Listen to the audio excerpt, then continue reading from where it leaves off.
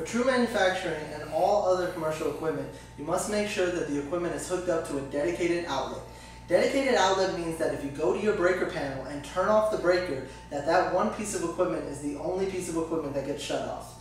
If you do not have the unit plugged into a dedicated outlet, or have the unit hooked up to an extension cord, or have modified the unit's electrical capabilities at any point, the manufacturer will void your warranty.